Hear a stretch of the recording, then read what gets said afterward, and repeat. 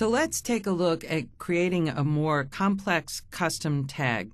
As a Java developer, I'm trying to incorporate more complex code and do it in Java so that my JSP developer can use the tag and get the more complex rendering facilities without having to use more complex JSTL tags or write inline Java code.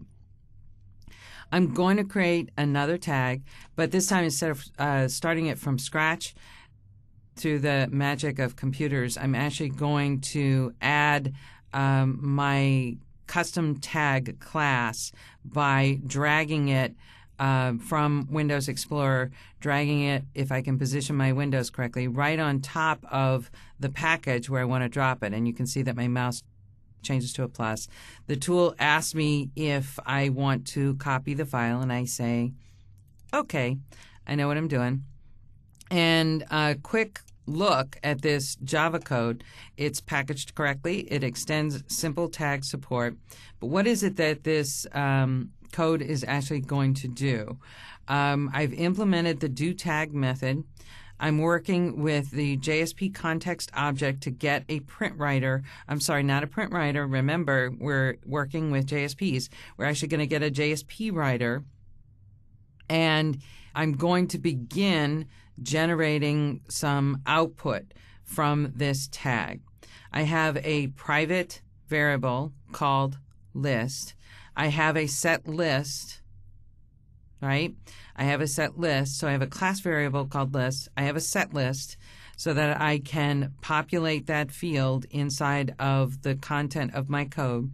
I'm actually going to use the list in a for loop structure or a for structure in Java. This is a new Java 5 structure in a for loop. If you're used to seeing the for and the 3 arguments separated by a semicolon where you provide an integer, you provide a stop point, you provide an integer changer, an increment or a decrement. This is a new for structure where it automatically essentially does a for each, which Java has never had. Essentially doing a for each loop for each item in the list.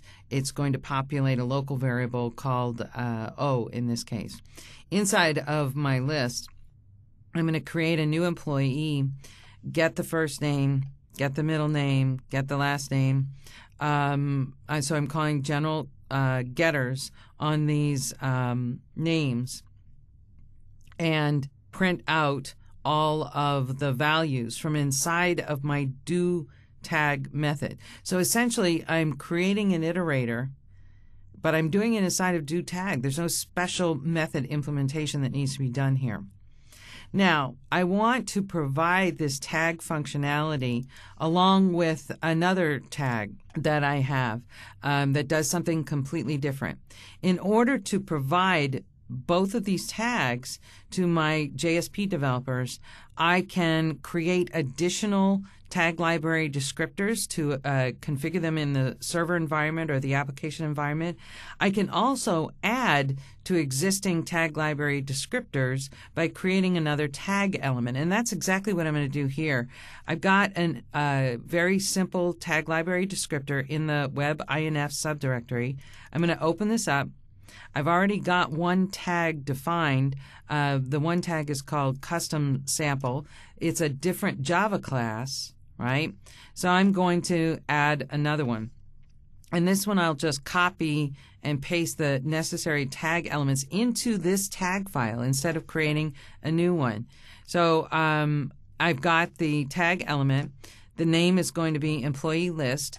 Notice that the tag class extends, or the tag class is actually the tag code that I just created. The body content is empty, but I'm going to define that my tag takes an attribute. The attribute is named list. The type is of type collection. It is a required attribute. And the runtime expression value is set to true so that the expression will actually be evaluated at runtime. This is the only piece of my tag library descriptor that I need to add to my existing tag library descriptor. Okay, so I'm defining exactly, as a Java developer, I'm writing my Java code, employee list tag, custom tag, whatever functionality I want to be able to give to the JSP developer so that they can streamline their JSP development. I can do it in one TLD file, or however it makes sense for my project. I can organize the tag configuration into one TLD file or multiple TLD files, whatever makes sense for my custom tag development.